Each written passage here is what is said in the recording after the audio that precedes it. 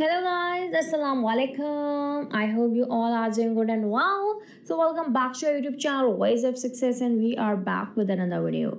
So guys, Grigor Dimitrov will play against Jannik Sinner in the quarter finale round of Roland Garros. Today in this video, we will analyze which player has more chances to win. So first of all, we'll talk about Jannik Sinner profile. His current ranking is number 2. He's 22-year-old. So the Australian tennis player won 13 titles.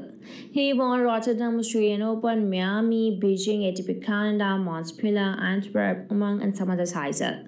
So his win-lose ratio is 218/76. He knocked Richard Gasquet, Christopher Eubanks, Paul Cotta, Quentin Mute in the previous round.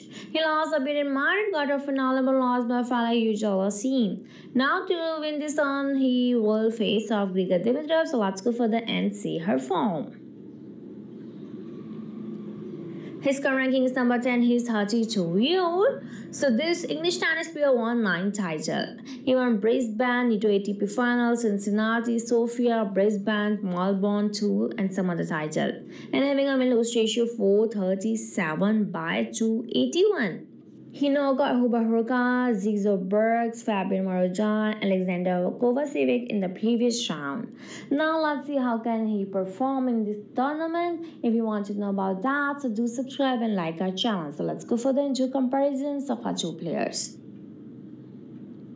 Jannik Sinner career prize money is $21 million, while Dimitrov career prize money is $26 million. Sinner ranking is number 2 and Dimitrov is the number 10.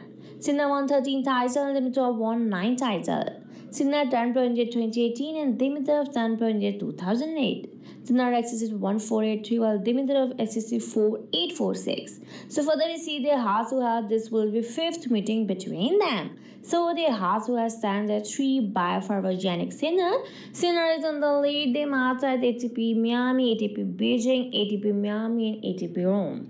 And every time Jannik Sinner won the game. This time also Jannik performance outstanding. So he has 91% chances to win. Let's see how they perform against this tournament. If you want to know about that, guys, so do subscribe and like our channel. Until then, take care and Allah Hafiz.